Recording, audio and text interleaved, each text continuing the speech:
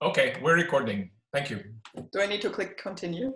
Yes, you will have to click. Everybody has to. I think everybody has to click continue. Yes. Yeah. All right. Well, thanks for organizing this, Andre. I think it's a great idea to get people to share some of their ideas about proof assistance. And as Andre mentioned, Beluga is a proof assistant and programming environment we've been developing at McGill for the past 10 years now. And it is a sort of domain-specific proof and programming environment, which is meant to help you mechanize the meta theory about formal systems. So, so let me start that we're all on the same page. I'll start slow. So what is mechanized meta theory?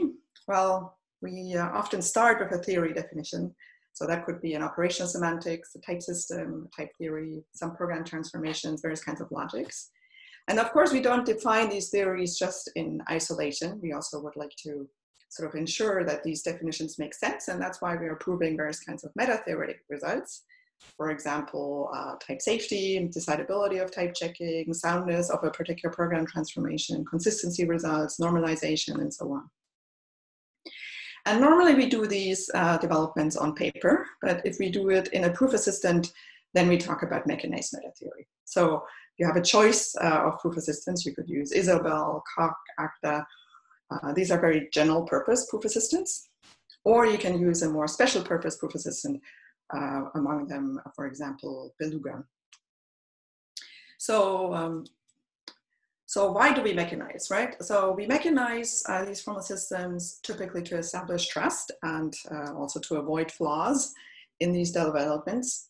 But getting these proofs right is somewhat tricky. So I want to contrast how we do proofs on paper versus how we do proofs in a proof assistant. So when you do it on paper, it's sometimes challenging to keep track of all the definitions and the details. You might change some definition in your operational semantics or in your type system, and that will have an impact on how the proof develops. And you have to sort of keep track of what lemmas are actually impacted by this change. And then that might be kind of difficult to understand all these interactions between these different features. It's also quite easy to skip over details because we're kind of confident that, yes, this part will be working out fine. And these difficulties sort of increase in size. And there certainly is a whole history where things went wrong. So one might think, proof assistants are a good solution to this problem. Because in some sense, if we have a good implementation of the theory and we have dilemmas, and then if we change something, hopefully the type checker or whatever proof checker we're using flags the lemma that is now not valid anymore. But the truth of the matter is, if you've used the proof assistant, then there's a lot of infrastructure you might need to build up in order to get sort of started in the first place. There's a lot of experience that goes in, and there are a lot of choices that we need to make. And the choices start usually by choosing how we want to represent the grammar of this formal system we're working with, how we want to represent things like variables, variable bindings, a set of hypotheses, a context, how we want to model substitutions, renaming, all these things we teach in an undergraduate class on logic or programming languages. But once we're at the stage where we mechanize, or where we talk about the meta theory itself, these are things we don't really spell out in detail. But once we are using a proof assistant, this is what we need to do. And that can be quite time consuming. And there are a lot of choices from De Bruijn, well-scoped De Bruijn, well-typed De Bruijn, parametric hierarchic syntax, nominal logic, nominal syntax, locally nameless. So which one should one actually, in some sense, use, and what are the trade-offs? And a lot of people don't understand what the trade-offs are because it's not so obvious. So experience starts to matter quite a lot. And I want to sort of share with you the experience by Ezra Cooper. And he was a PhD student, and I think his experience is quite typical for anybody who has used a proof assistant for the first time. So he had heard about the problem arc challenge back in 2005, and he was a PhD student, and he was, I'm going to do mechanization of the normalization of the simply type lambda calculus. And so his development is all up online in his GitHub repository. It was done in Coq, and he chose De Bruijn for an encoding of the variables. And so he wrote, "To those that doubted De Bruijn, I wish to prove them wrong or discover why they were right. Now, after some years and many hundred hours of labor, I can say with some authority, they were right. The Bern indices are foolishly difficult for this kind of proof. The full proof runs 3,500 lines. Also, that relies on a further library of 1,900 lines of basic facts about lists and sets. And the most painful part were the 1,600 lines that are used to prove facts about shifting and substitutions. So the good news is there are better ways to do things also in Coq, but I think it does sort of explain, that it's very easy to get bogged down in technical details, and it's not so obvious what kind of encoding one should use for a particular domain. And even for the simply typed lambda calculus, this isn't something we fully understand. So the question I've been interested in is languages that make it easier to mechanize meta theory. So what are good abstractions we can give to the users, to programmers, and proof developers, which they then can employ. And so what I want to do is I want to give an introduction to some of these common issues. So some of these issues are probably well known, but it's good to sort of review them. And then I'll give a brief introduction on how we deal with these in Beluga. Beluga is a system that follows sort of the lineage of logical frameworks. So starting with ELF in the 1990s, and then with 12 by the end of the 1990s and 2000. Beluga is sort of the next evolution in that spirit of proof assistance. And most recently, we also developed an interactive proof environment, which allows you to develop these proofs interactively. And so what I do is, I thought I'll do is I'll talk a bit about how we encode things, what's the theoretical ideas behind it, and then I'll show you how we can do this interactively. And I'll pick a very simple example, hopefully. But sort of to highlight sort of this idea that Beluga is really a language that provides you with primitives and abstractions. It's really sort of, and I think that's something we really need in general in proof assistance. And in that sense, I really very much like the quote by Barbara Lischkoff. This is a quote about her work on data abstraction, where she said, the motivation behind the work in very high level languages is to ease the programming task by providing the programmer with a language containing primitives or abstractions suitable to their problem area. And then the programmer is able to spend their effort in the right place and concentrating on solving the problem, and the resulting program will be more reliable as a result. So I think the same kind of should apply to proof languages.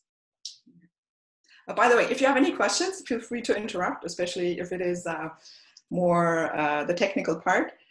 So I think there's a hand raise possibility, and maybe Anya can also watch if somebody raises a hand and interrupt me, because I might not see it directly. So the concrete example I want to look at is type preservation, just because it's a very small example, but we also have done normalization. If there's time, I'll also can talk about type uniqueness.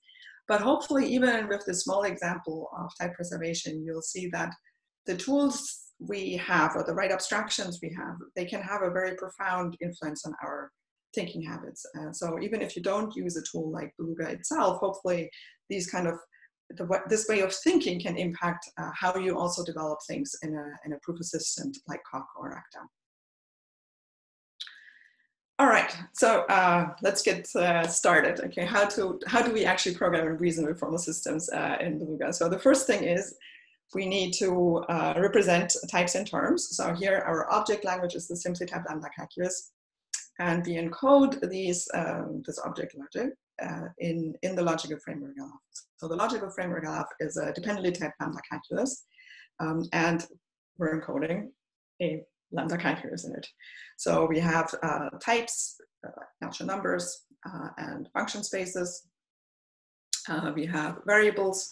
Then we have the constructor lam, which takes in also the type of the argument A, and then we have another constructor app.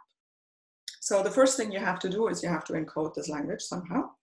And in LF, what we do is we define two type families, one type for the types, so TP, and one for terms, TM.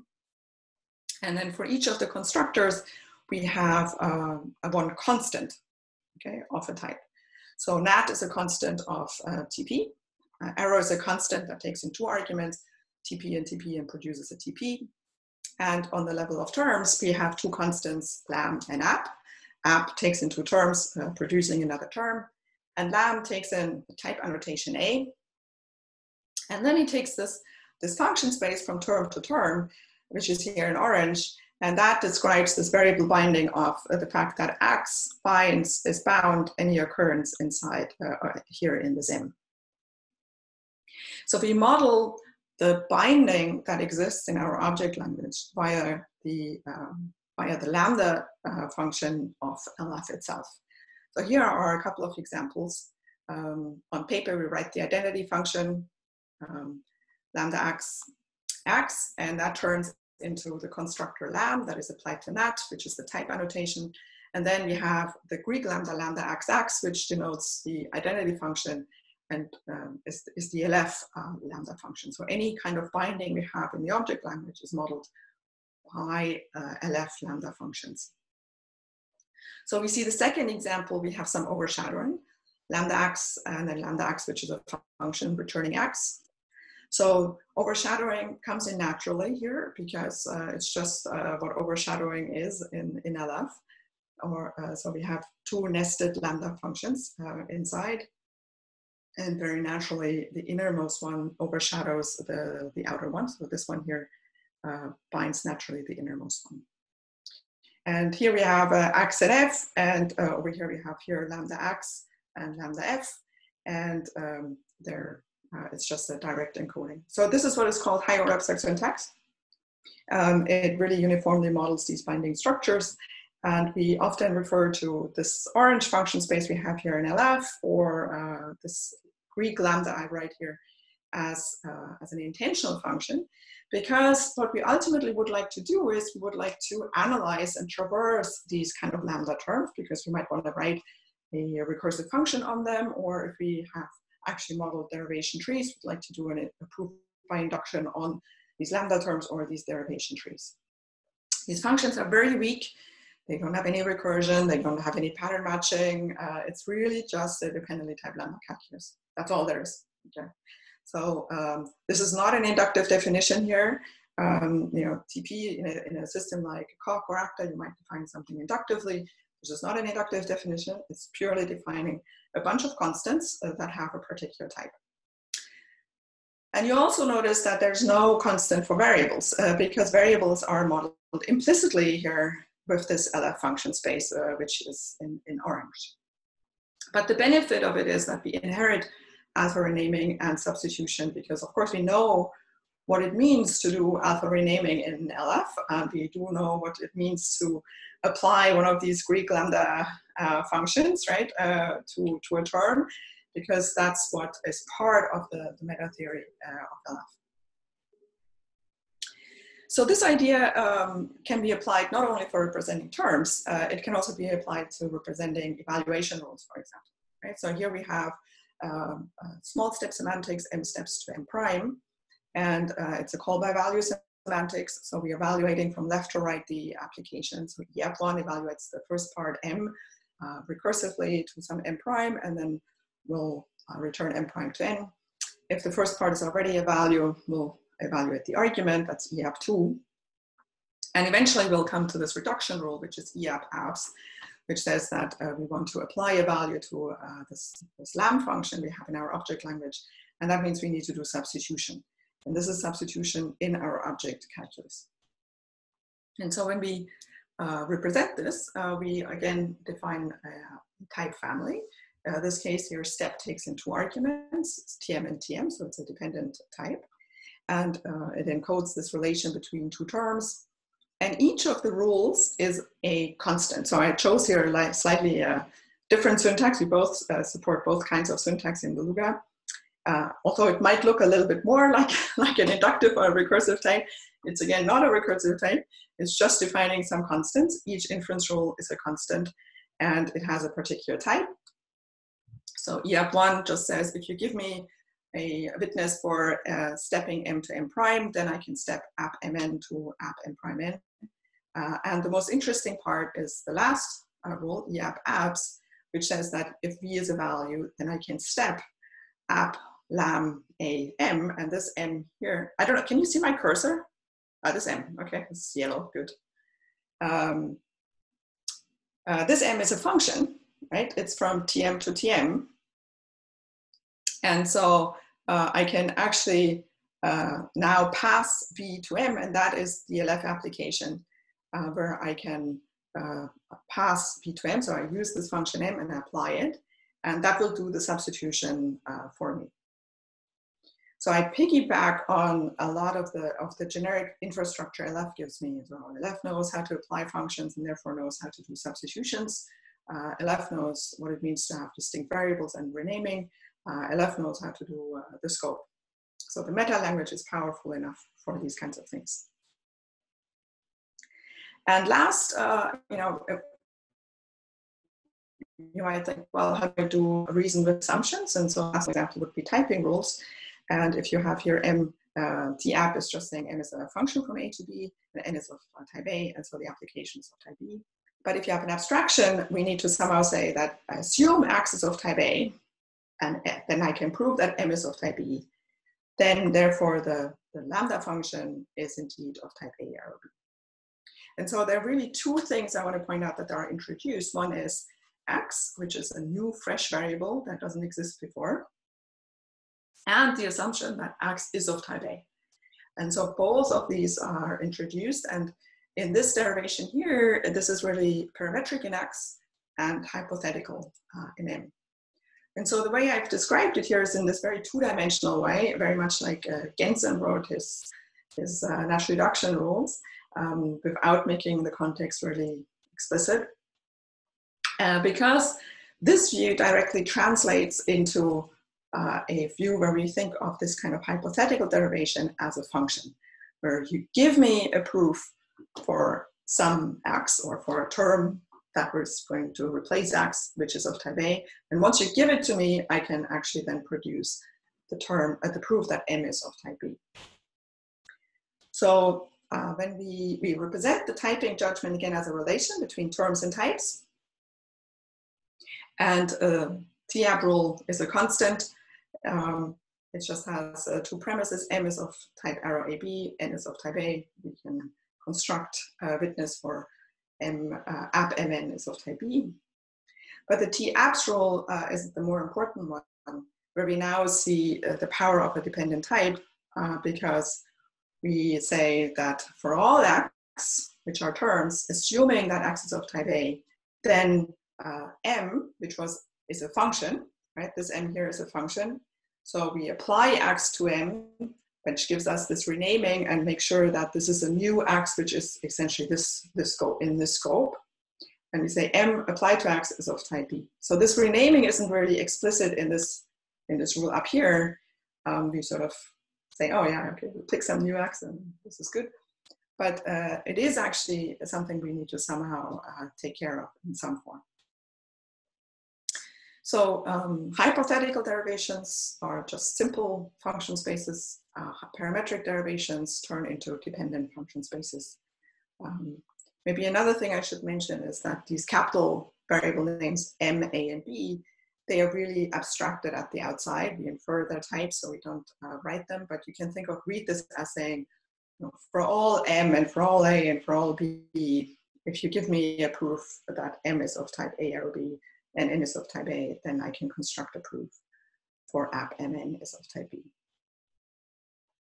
And a derivation tree, like the one here at the bottom, where I first introduce the assumption about X, right? And then I introduce an assumption about Y, is encoded by saying, you know, I introduce first the assumption X together with the assumption that X is of type NAT. And then I introduce an assumption Y together with the assumption V, which says that Y is of type NAT. Any questions so far? So you might have seen some of this before. This is very much like how you would do this also in 12 or in ELF. it's not something, it's not an inductive definition, I want to point out, because here you have a negative occurrence of xa. The same thing happened in the definition for terms. It's a negative definition, a negative occurrence. You say that the argument takes in a term to term. So if you can't write this in Coq-and-Acta, this is prevented. It's not an inductive type. It would lead to inconsistencies. So this is why you normally don't have access to this in a general proof assistant. And this will also, means that why, this is also sort of at the heart of the problem of why is it difficult to actually reason with these things in some sense, right? Because these are not, as I said, they're not really inductive definitions. And we will encounter things that are in context, right? Because as we analyze these terms in derivation trees, if you look at this derivation D, right, then this D here depends on various kinds of assumptions, namely X, U, and Y, and V. So as we want to write programs and proofs, we want to extract, right? We want to get our hands on D, because we might need to do an appeal to the induction hypothesis, or we might need to do a recursive call. All right, so let's do a very simple example. Let's look at this a little bit more closely. Okay, so how could we talk about subterms that occur in these holes, in these LF terms, in these abstract syntax trees? So, if I had the terms represented, I dropped the type annotation because it's not that important for this example. Then I want to get my hands on what is inside this box, right? I want to get my hands on this term. And how would I possibly do that, right? And then how do I get my hands on this term? And how do I get my hands on this sub-expression? So, as I said, LF is a dependently typed lambda calculus. So the main typing judgment we use in order to verify that each of these terms are meaningful is you have an LF term, you have an LF type, and you have an LF context. So the first two are terms. Second one is a term of type, an LF term of type oft, lam x, lam y, y. And in order to understand the type of each of these box terms, well, we need to understand them in the context in which they occur. And so if I look at this subterm here, then this term has type lambda f app fx, where x is in this LF context. So it is what we would call an open term in some sense. Right? And now we would like to abstract of what this term actually is, because it might be anything, right? If you want to write a pattern that traverses this kind of structure, we'd like to sort of write a pattern variable that stands for this whole. And we need to somehow be able to describe the meaning of this whole. And this is where we reify really the typing judgment we have on the LF level as an actual type in our system. So you can think of the implication or the function space as reifying what a hypothetical definition says, right? The hypothetical derivation says. You can say that a universal quantifier reifies in the language of your logic what a parametric derivation actually expresses. And the contextual type reifies really the whole typing judgment we have on the level of LF. So it gives us a first-class way of talking about the type of these wholes. So in the first line, right, the whole is a term that occurs in the context where I have an X. Second line, the whole or the box would be a term that appears in a context where I have an X and an F. And in the last example, the V is an object that has type oft, Y, nat, and it occurs in a context where I have X. I have the assumption that X is of type nat and Y, and I have an assumption that Y is of type nat. Okay. So I have a super silly question. Yeah. Just to verify that I'm there are no simple. There are no silly questions. The tilde there is just cosmetics. Sorry? the tilde in the last example is not really there. Oh yeah, that's not supposed to be there. That's right. Sorry. Okay, thank you. I just wanted to make sure I'm not misunderstanding that. No, this is yeah. So so we would like to name these holes, right? Because there might be more than one. So so we enrich the dependently typed lambda calculus L or LF with another context, which is a meta context. And now in this meta context, we can list all the holes together with their types. So here I named the hole H, and I said this is standing for a term that makes sense in a context where I have X and F. And H is what we would call a contextual variable, and it has this contextual type.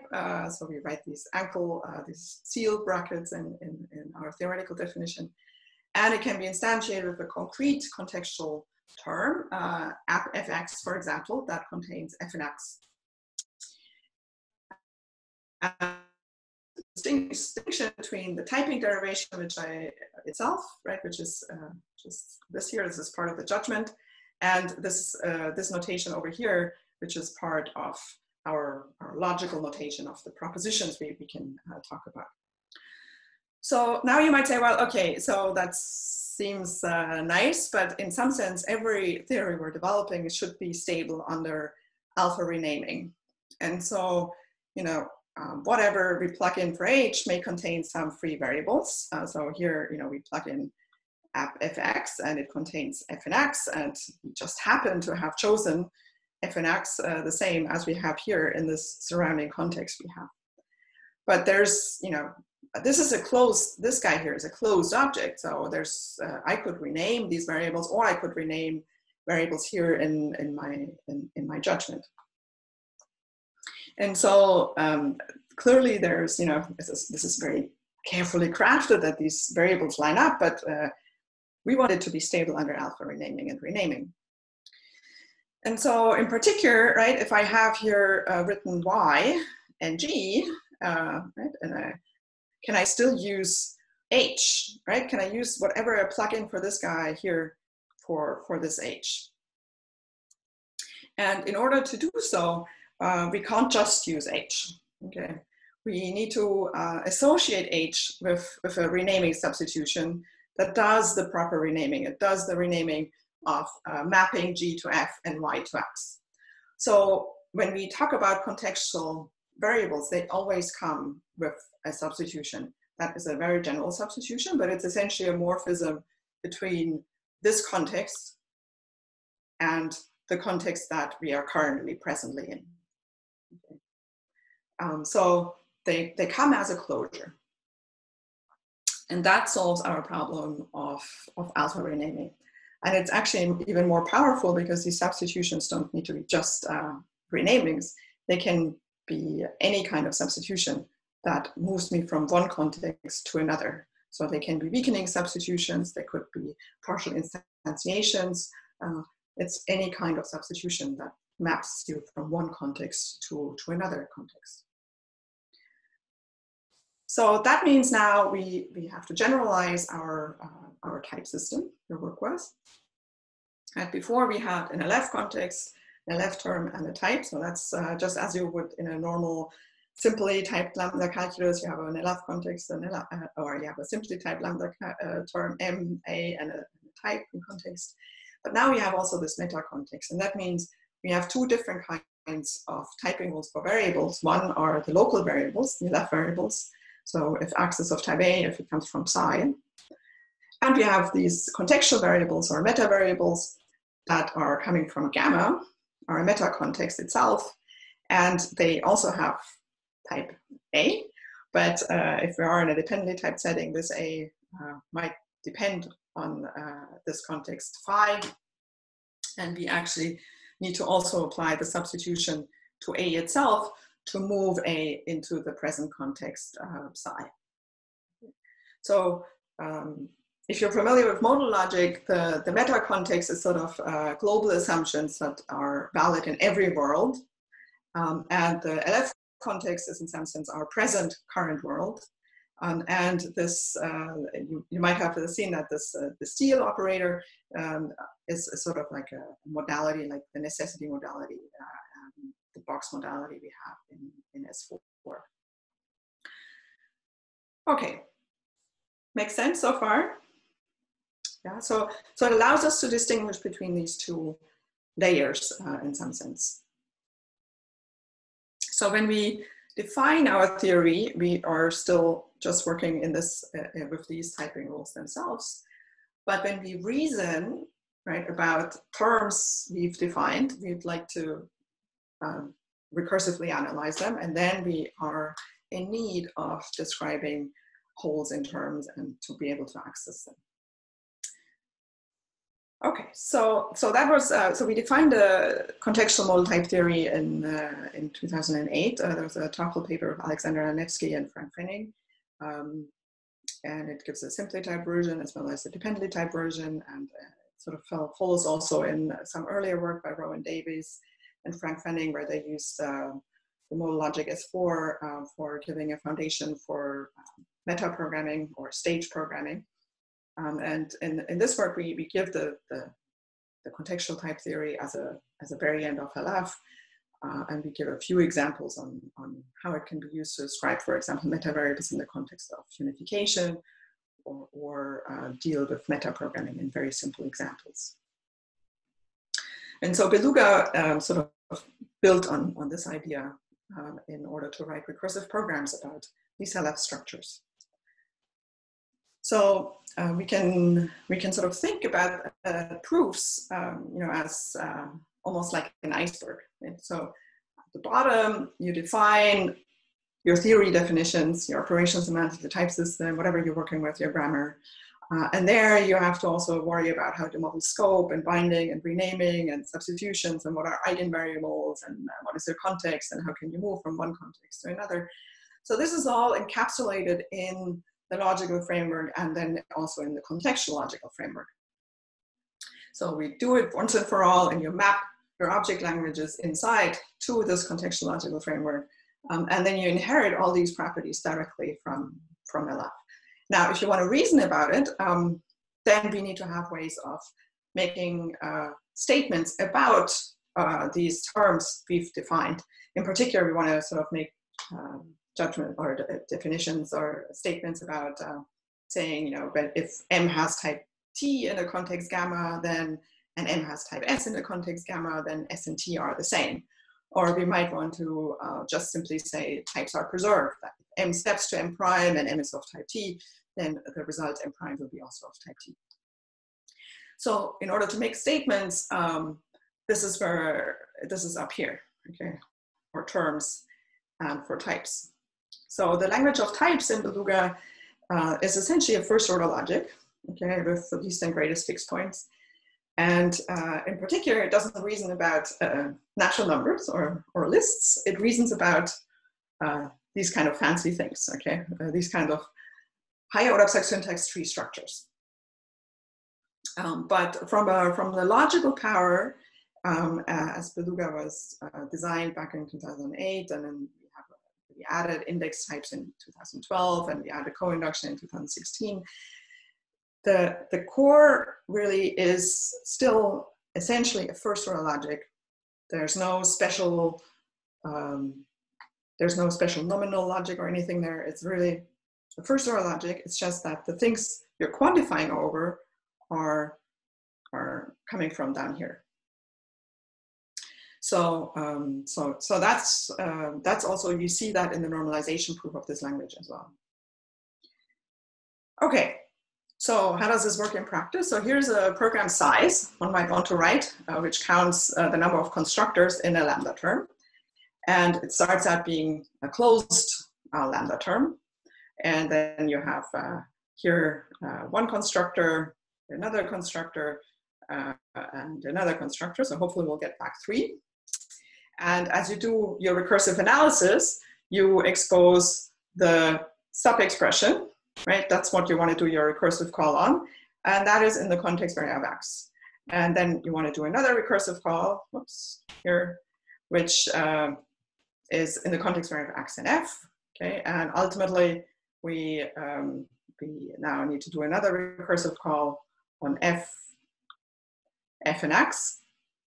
And if we have a variable, we'll say that it counts for 0. Okay. But you see that the context grows in each of the recursive calls.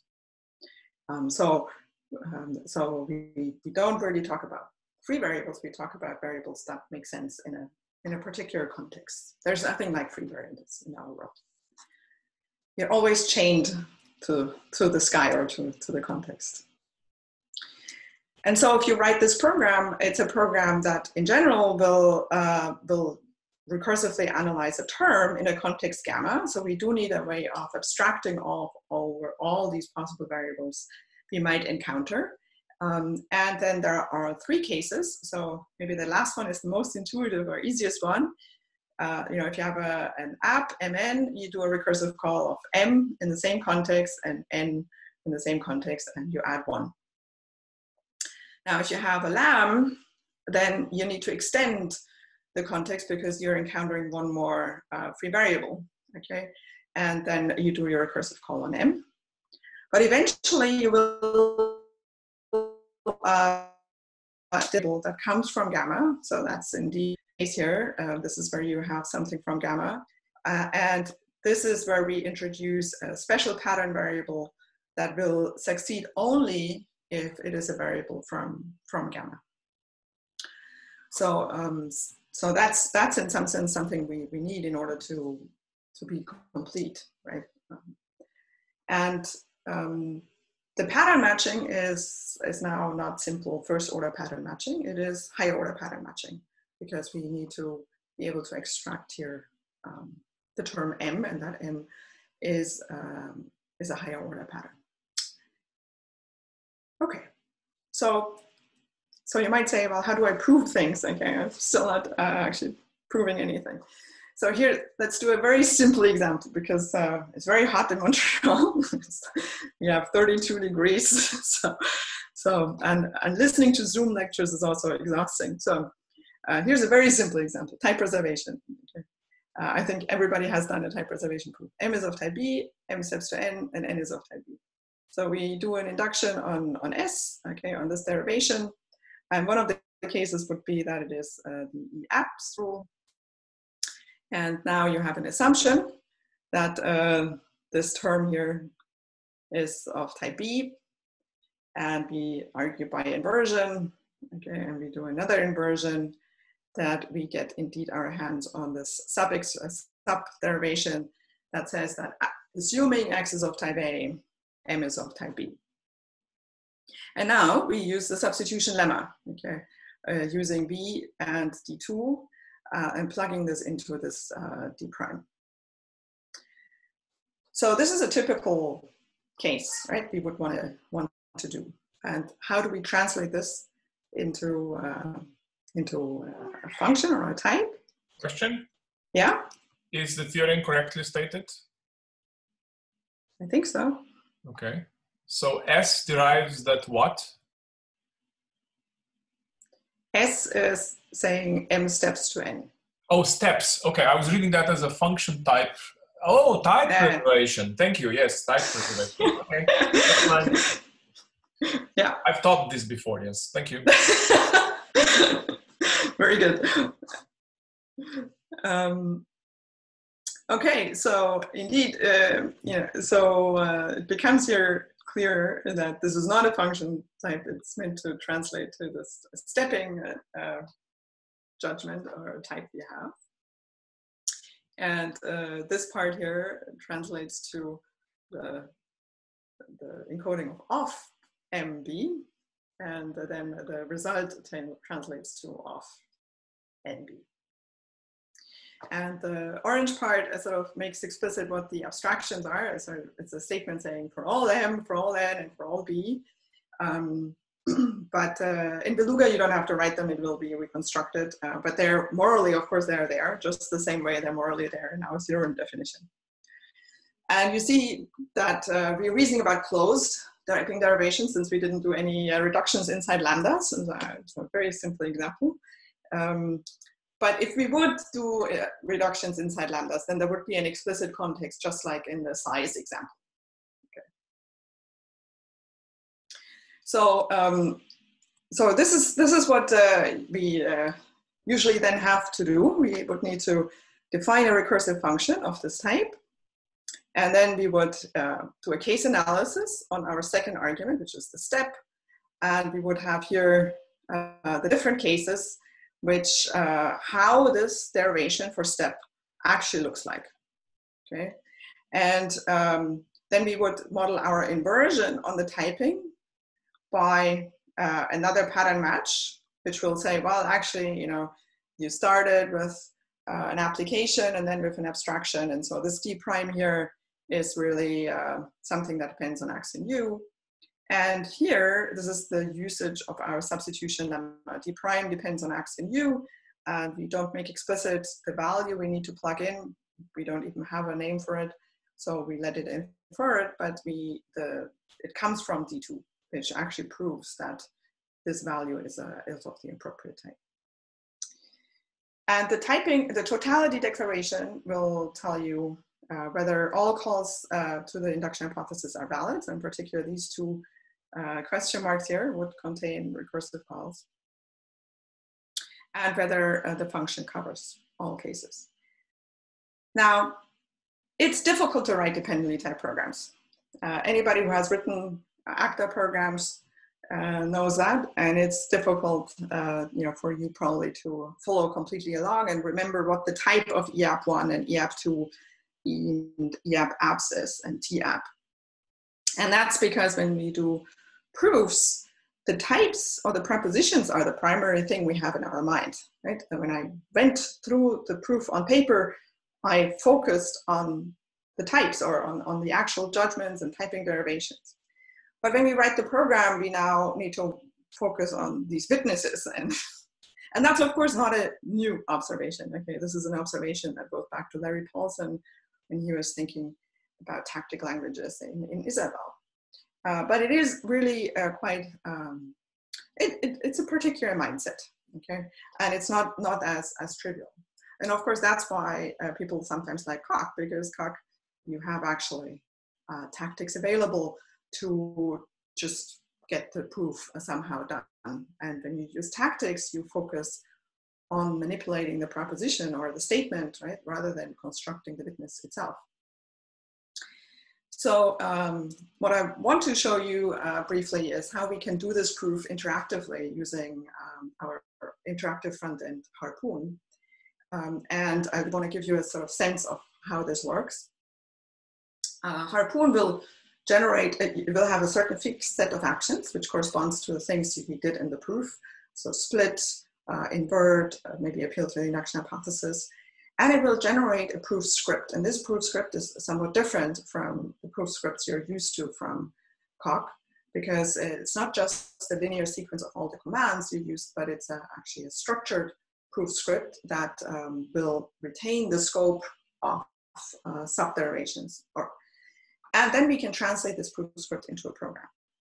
Okay, so so if you're still with me, I can give you a brief introduction how to do this, and I can I'll have to stop the sharing and I'll have to share with you some other screen, and I'm going to share with you my shell. So can you see the Emacs? Yeah. Okay, so this is the encoding, you know, I showed you before. This is just the same. I called it eval, not step, but this is not the one I wanted, actually.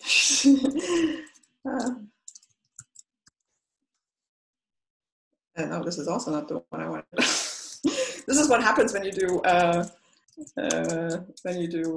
wanted to have a much smaller example. This is the one I wanted. Okay, good. This is the step relation. And we have here our stepping rules, and we have here our typing. And I also added equality, although equality isn't really necessary for us. And now I want to, I should comment this out, since we want to do this in ourselves. Okay, so this is our signature, and we're going to load this. Oops.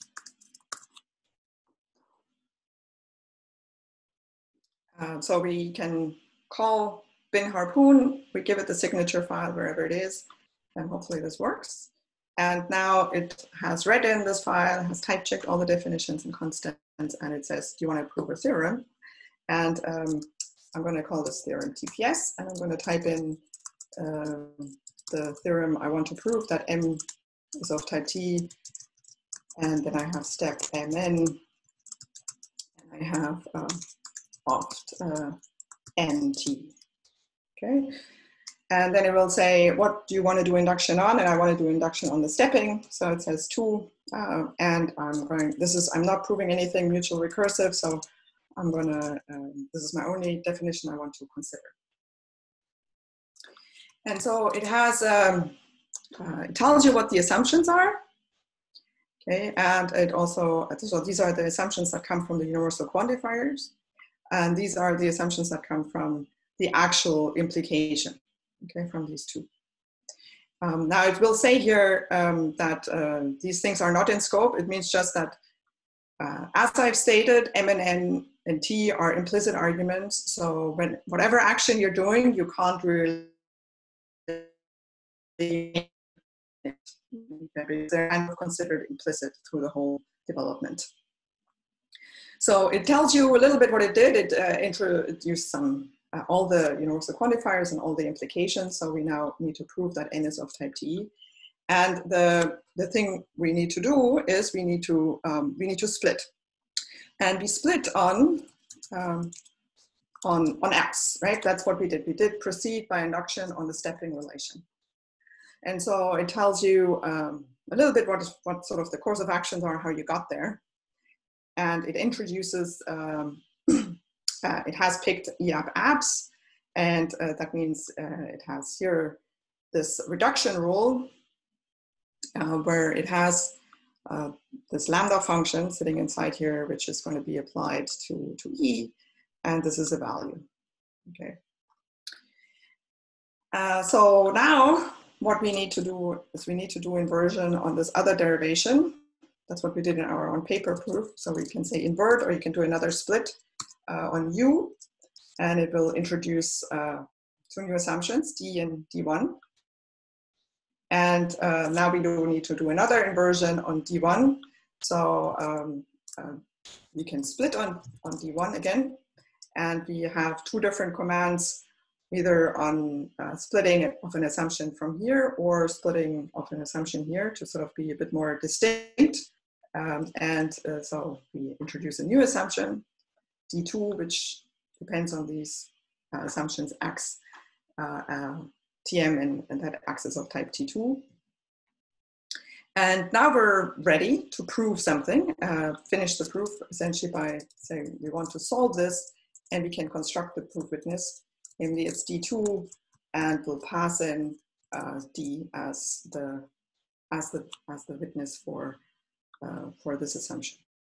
Okay, so this underscore is going to be E, and we're going to use D to plug these 2 proofs together. And that means now it has solved this case, and it would now go to the case where it has EAP2, for example.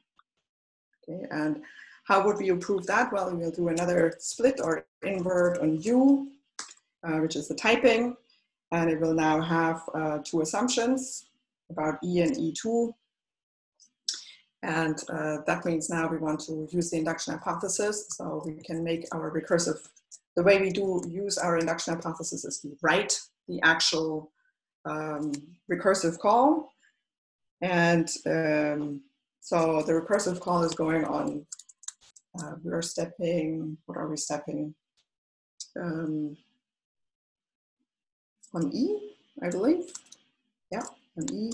So we'll have D and our derivation on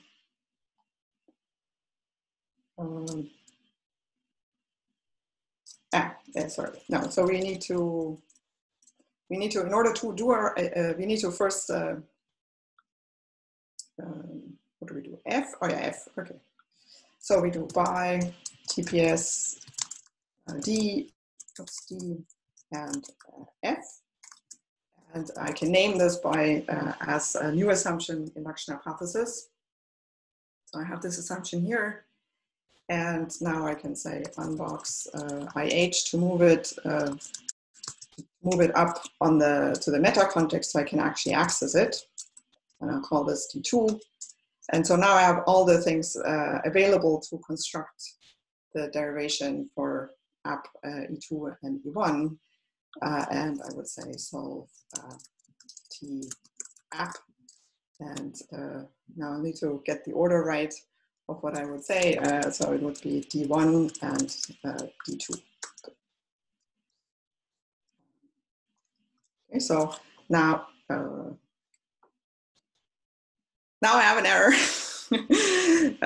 because it's not called T app.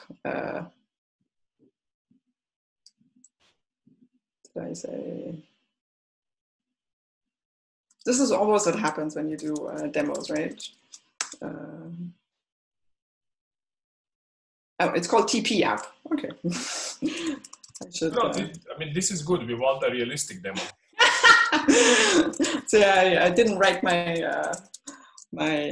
so this is good. So now the TP app. So still, I didn't do the right thing. I should give it in the right order. So I should give it D2 and D1.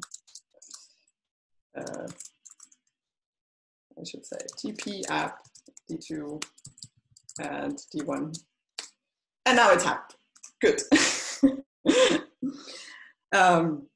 So the final outcome, since I'm running a little bit out of time, I'll show you what the final outcome of this is when you finish your proof, is going to be quite large because we think of this as an internal representation of the proof. But you see here, this is the actual representation of the proof script. And it will generate from this proof script directly the actual program. Okay, so the outcome will be in the end an actual program that has filled in all the cases. So if you want to see what my previous session is of what I saved, and in the end you get the translation of the program, which is going to look like this. Okay. So let me, any questions about this? So the actions are sort of, at the moment, split by, you can use the induction hypothesis, the name of the recursive call, or a lemma you have to find, anything like that. Can I ask? That was my cat, if you hear it. Yeah. When you put an underscore, is that just like for an implicit argument, or can you put it explicitly? Like you said, underscore will be for E. Can I just write E, or do I have to put an underscore there? You have to, at this point, you have to put an underscore because E is an implicit argument to all the rules. Okay. So we could make this more lenient, but it's useful to keep the implicit arguments implicit because we want to eventually generate this program, and in this program, all these arguments are implicit. So if you would have written E explicitly in your action, then it would show up here in this final program and E wouldn't be bound. Okay, so therefore we would prohibit you to write E and rather trust that Beluga will find the instantiation for it. Okay, thank you. Because really our final goal is this translation. So we don't care that this proof script looks extremely verbose. We will just put in all the information that is necessary.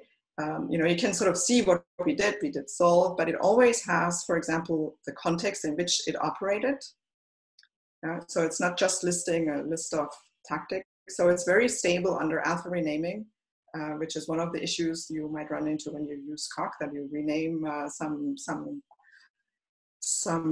assumption, or you add a new constant, and then the naming of how many assumptions you're getting is off, and therefore your whole proof script breaks. This isn't really the same here because you always have the scope in which a particular action was executed. So the Sorry, Brigitte, may I ask you something? So just to be clear about the terminology here. So when you say the proof script, then that's the harpoon proof script that is the sort of like a trace of your interaction with the harpoon shell. And that's then, right. Okay, and that can be used. So if you feed that into harpoon, it'll spit out a valid Beluga term or program. That's right. That's which right. is yes. the translation here. Okay. That's right. Cool. Yeah. So this is the master thesis by Jacob Arrington, and he also there's another student, Yong Yang, who helped implement it, and we have a theory for the proof script, how actions relate to proof scripts. So every action will produce a val-typed state. And then how we can translate the proof script to programs. One could have directly tried to generate programs from the actions, but we think, so there are several reasons why we wanted to have a proof script as an intermediate layer. It seemed easier to, the script is, in some sense, your actions are very linear. Right, and while the program is sort of this nested structure, and so it seemed much easier to first go through this intermediate layer of this proof script language that records sort of these actions and records the types and the states we have, and then translate it into a program. We also think that this proof script language is a good intermediate language for generating, for example, LaTeX style proofs. So because what you have to do when you would generate a LaTeX style proof is you need to get access to all these types, which are not present in this program. So so I had a student a number of years ago who was looking at a LaTeX translation of these Beluga programs into LaTeX proofs. And the first thing we did was we generated an annotated abstract syntax tree of a Beluga program, because you need the types. And that's the thing you're most interested in. And so we think this proof script is a good intermediate layer, which sort of simplifies some of these translations. And so that's why we wanted to give it a sort of first-class status. Now, there's a lot of room for improvements. So you might not want to write these kind of solve things always by hand. And you saw that I still got it wrong sometimes. And what order do I have to give the names of the arguments? And what's the name of this constructor? So the next step is to provide more automation. So you can then actually say solve, or at least you have an option of either constructing the proof term directly yourself or let the theorem prover do it.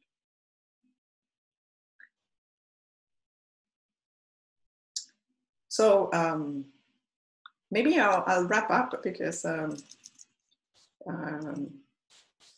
while I could certainly talk much more about other examples, I think you get the gist of the idea. And let me go back to my slides.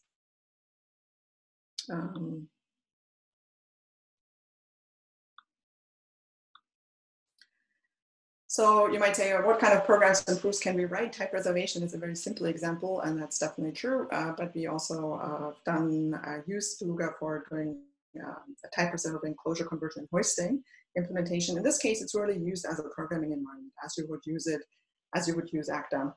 So in this case here, you wouldn't take probably this interactive mode wouldn't be that helpful. But we've also done various kinds of inductive proofs. So in particular, this normalization example for simply type lambda calculus, and we've recently also proposed something called Poppelmark Reloaded, which is a strong normalization proof. And we've done those also using Harpoon. So those have inductive definitions and what we call stratified definitions. So this idea does scale, but it's sort of the same sets of tactics you use: splitting, by induction hypothesis, by some lemma, and solving. And we haven't extended our Harpoon interactive front end to deal with co-inductive proofs, but the programming part does support co-inductive proofs. Okay, so if you remember that mechanization proof for the strong normalization. That's this Proppel Mark Reloaded paper. And if you want to play around with it, that's something I'd like to certainly encourage you. I think it's also a good example, where we work very closely with Katrin Stark and Stephen Schäfer, who are working on auto subs in Flock. And, by sort of really kind of sharing how we think about these proofs with contextual types, I think the way they've adapted their proof, which with an adapted auto subs, is in some way, sharing some of these ideas of how we think about these things.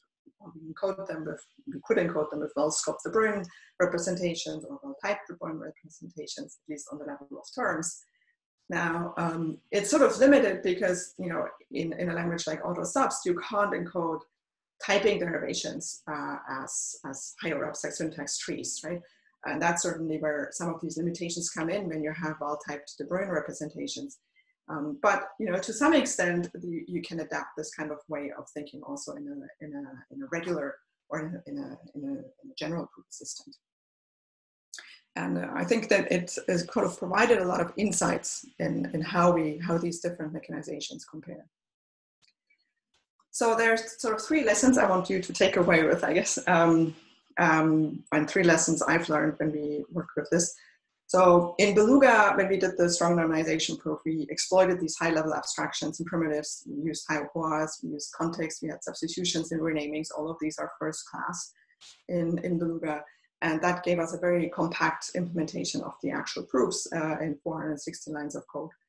So it's a very compact representations. And these contextual types really provided an abstract and conceptual view of syntax trees. And so I think it showed that choosing the right setup simplifies the mechanization, right? So, and that is where this kind of way of thinking can help you in this development. And sort of more broadly, the directions we're pursuing, I'm just listing 3. One is proof automation. So you saw that in this mini demo on Harpoon. The second one is to grow Beluga into a full dependent type theory. And we've done a start on this. So we had a paper at LIX in 2019, that's last year, where we developed Martin Löw style type theory. So you wouldn't have the strict separation of proofs live above the water and the theory lives below the water, and you can only talk about what is below the water as well as above the water, but you can also refer to computations again in these contextual objects. And we showed that this theory is normalizing. There's also some recent work we have at FOSSAX together with Ulrich Schöp, where we give a category theoretic foundation for Cocon. To be described how it relates to pre-sheaves. And so I think that encoding is kind of interesting as well if one wants to come from a very different angle. And the third direction we're looking at is applying these ideas to actual meta programming or template programming. So, Beluga is really 2 layers only. It's your object language, and then you're writing programs about this object language. In meta programming, you have n layers, and the language you're analyzing, is the same as the language you're writing programs in. So these are 2 things which are very different in Beluga.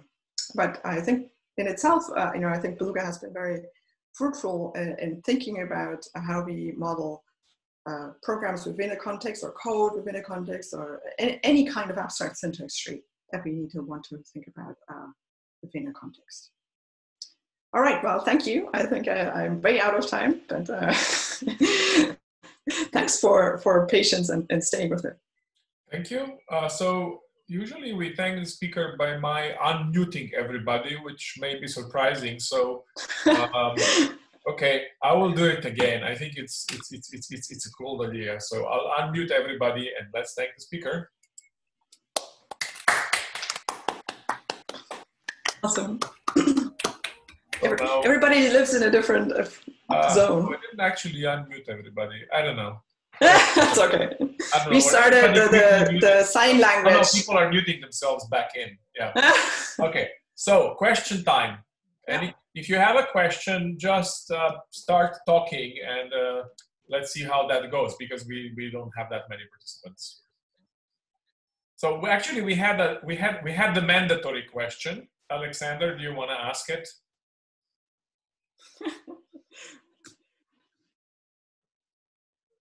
Actually, nope. That wasn't me who asked the question first. Okay. Oh, sorry. It was Stefan. It was Stefan. Yeah, Stefan. You have to ask the mandatory question now because you typed it in chat. Yes, thank you very much for giving me this opportunity. So the mandatory question was, what do you have to trust in order to trust the proofs in Beluga? So in the end, trust is sort of a two-part issue. So what is implemented and what is on the theory. So on the theory side, David Thibaudot, who is one of my PhD students, he's finishing his PhD. He is giving a translation of as part of his PhD, he's giving a translation of a program that has patterns and co-patterns as a structural recursive. And then it's going to be translated into a Mendler-style calculus. And for that Mendler-style calculus, we have a normalization proof. So that is what you need to trust in the end on the theoretical level. On the implementation level, we don't. On the implementation level, we don't do it yet. On the implementation level, you have to trust the type checker and the coverage checker and the termination checker. But the calculus is well,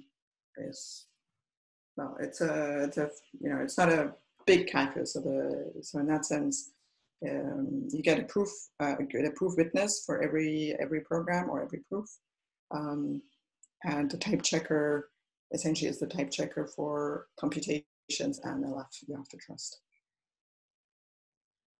Does that make sense? But I think the actual, the important, from a theory point of view, I think it's important. I very much like this work David is doing. It was very challenging, but we're basically close to being finished. That we are translating. It's essentially, then you have, we're translating the program the user would write, which has deep pattern matching in it, and then we'll disentangle the coverage algorithm, which deals with this kind of deep pattern matching. It's sort of decompiling coverage into a core calculus where we have fixed points and co-fixed points, and using Mendler-style recursion. And so for that, we have a normalization proof. That normalization proof isn't really that much harder than one for, I don't know. I mean, it's a little harder than simply type lambda calculus, but because it has a recursion in it, but it's not in any way comparable to what you need to do for Cocan, for example, which is the full Martin-Löw type theory. Other questions? So maybe I can sort of extend that question. In terms of code, how much code is there that you need to trust? So if I understand correctly, you don't have to trust Harpoon, but you'd have to trust some part of Beluga, right? Yeah, you do need to trust, at the moment you do need to trust the type checker, and for coverage you need unification. So that's the biggest part. Mm-hmm. So that's why I think doing the translation into a core calculus where you can get rid of the coverage algorithm is beneficial. Mm-hmm. I don't have line numbers in my head. Okay, sure. But you can check it's all on GitHub. The Beluga Lang is the Git repository. But if you want, I think the biggest, if you ask me what is the biggest thorn in order to trust the system, which is different from let's say 12. 12 had you do reconstruction that relied on unification, but then you only do type checking. It is going to be bigger because of the fact that we have to essentially also trust unification for the fact that that's what we use during coverage. So the translation into Mendler style sort of allows us to get rid of that. component for trust. Thank you. Other questions? You have a question? Sure. Yeah, it's a classical engineering question. How do you handle when you need to introduce several variables simultaneously? How do you handle it in Beluga? You mean in a development, in an object level development? Or? Yes. For instance, if your lambda calculus has a multi-binder. Yeah, it's the same as in 12. We don't. I mean, you know, if you know how many there are, then you just abstract over them as just one by one.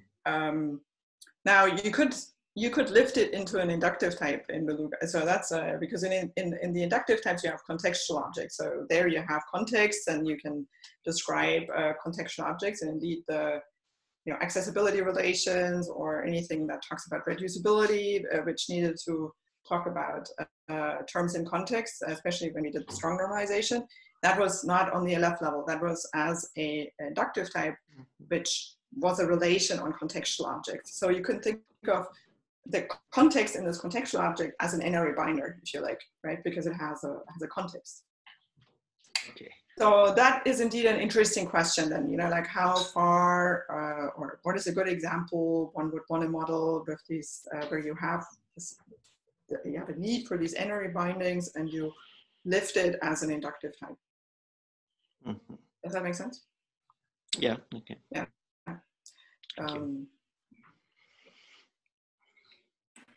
Can you encode a substructural calculus in this, like linear?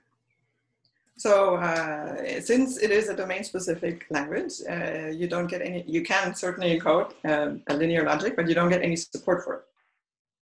Yeah. So we've had a paper at ESOP in 2018 where we described links, which is a linear contextual type theory, which would then extend these ideas to a linear, supporting linearity generically. But it's not something we have implemented in Beluga. Okay, thank you.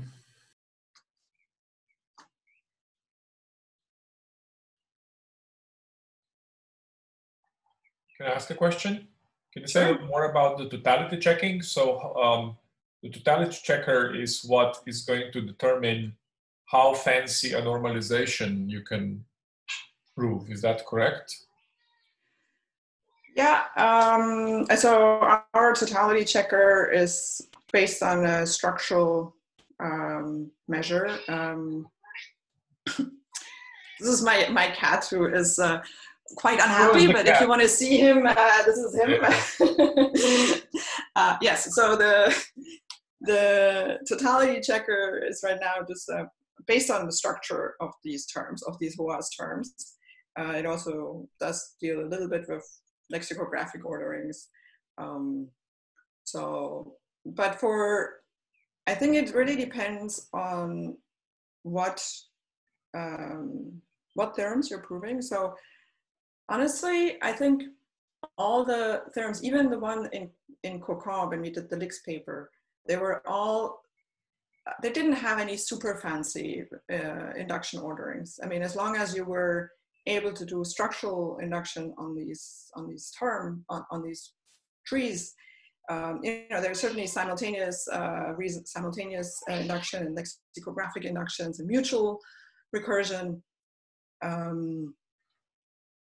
But I think maybe it's because of the specific domain we're looking at, and also the encoding we choose, that this is sufficient for us. Now, I think when you do programming, it's very easy to write programs that don't fall within that fragment. So if you do, for example, just something like merge sort, where you need to split your list and then you sort of merge the results, that usually requires a more complicated induction measure. But that's not something we usually see in proofs. Okay, so I mean, personally, I feel like we should keep it simple, and I think that's one of the advantages of using a more domain-specific proof environment. That we, I mean, if you really want to use Beluga to implementing merge sort and prove that it is terminating, okay, go for it. But it's not going to be nice and easy.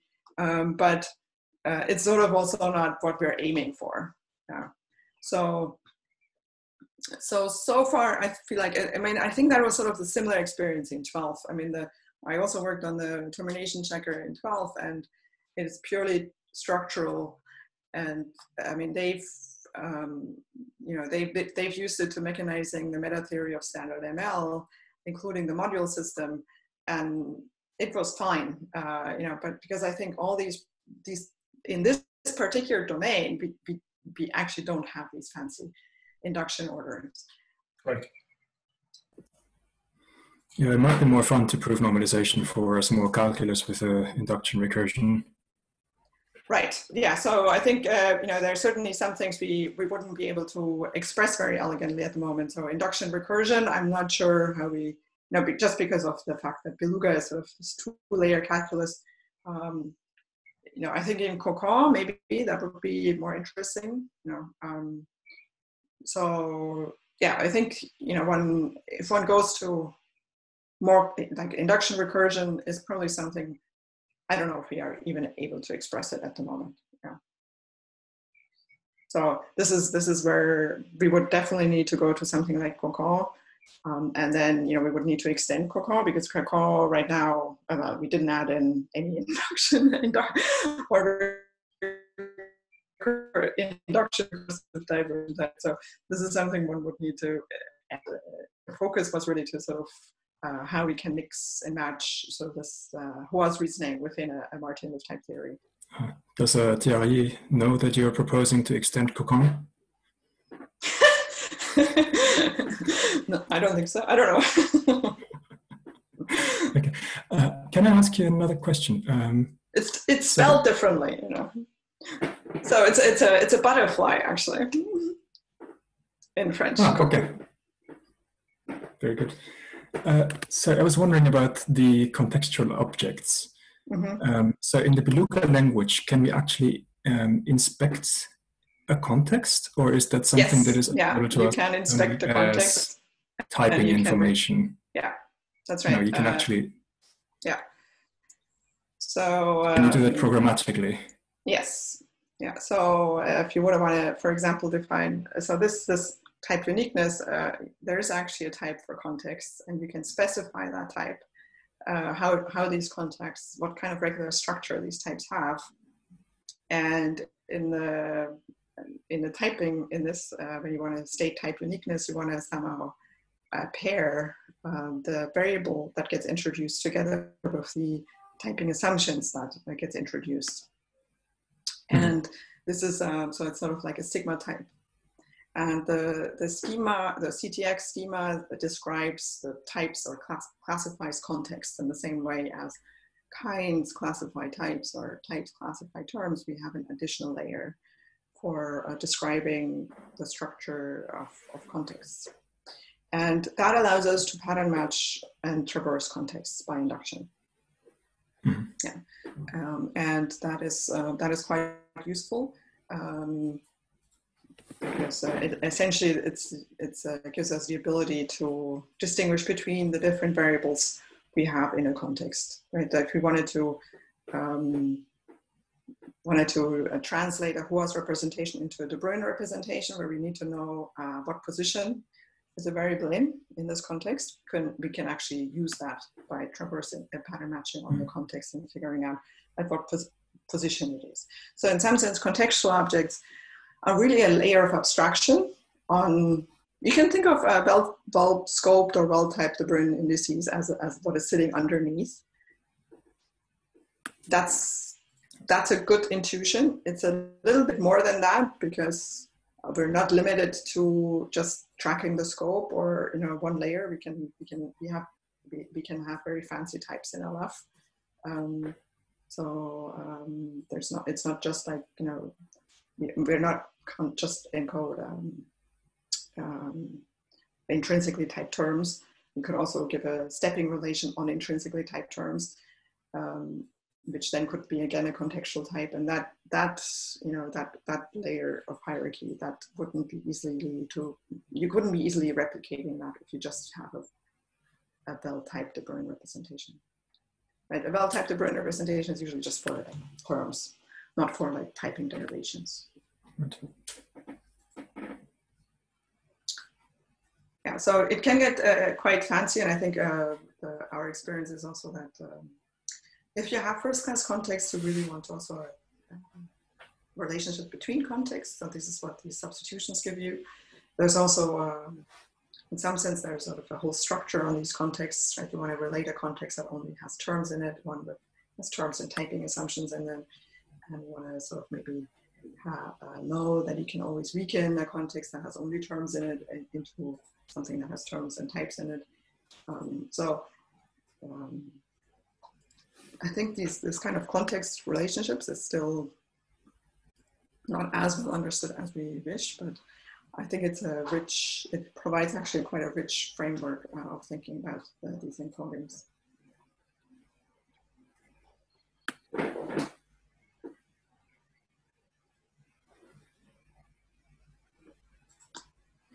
Okay, so for example, you could also have, if nobody else is speaking up, I'll just continue. If you could also have more than one context schema for a particular language. Yeah, absolutely. Yeah. So for example, in this example where we do a translation between a source and target language, where you have you have two different contexts, and because we can abstract over them, we can just we can abstract over them, and we can have a relation between two contexts. We also have substitutions first class, so this comes into play when you define normalization, because in your normalization proof, even for simply typed lambda calculus, you want to say something like M is of a well-typed term in a context gamma, and then you have a substitution that provides closed values for each of the variables in gamma, and you want to, so this substitution is reducible, and you want to sort of say what the substitution is. So we do not only give you context, we also give you first-class substitutions and first-class renamings as well. So if you want to do richer meta theory, that is something that sort of seems to be quite important, and that's also what auto subs people realize. I mean, you need but renamings are actually, even when you work with de Bruijn representations, these renamings become important. So in many developments, also what Andreas did or some of his master students, you see that there's general representation of substitutions, and then from them you can get like some kind of renaming substitution, which you then use. So this is a common theme that arises. Yeah, so renamings are always good to have, absolutely. Yeah, so they are first class. Yeah.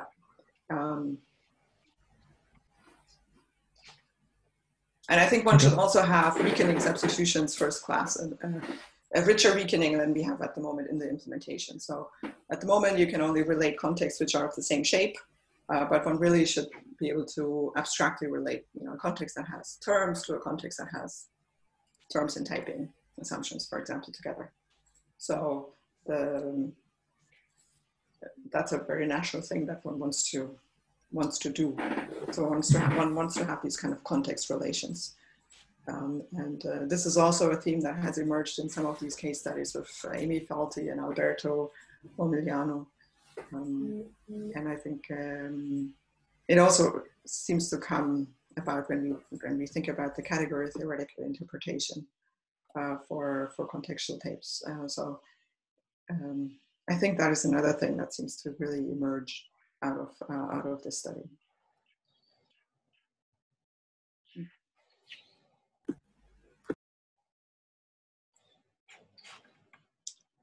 Okay, any other questions? We are now, I think people will eventually learn it's a lie when I announce the seminar is going to take 1 hour, but I'll keep doing it. I'm sorry. No, every seminar so far has been of similar length. So are there any other questions? If not, I see people are slowly dropping off, so maybe we can wrap up unless anybody has another question. So thank you, Brigitte, again. Thank you. Yes. We can try this other one. You can clap like this. Yeah, or you can do the silent. Yeah. This is like in sign language. It's like. Okay. So thank you everybody and goodbye. And I think see you next week, right? We have John Sterling, if I'm not mistaken, right? Yeah. Okay. Awesome. Bye-bye. Thanks for organizing. Bye. Thank you. Thank you for talking. Bye. Thank you.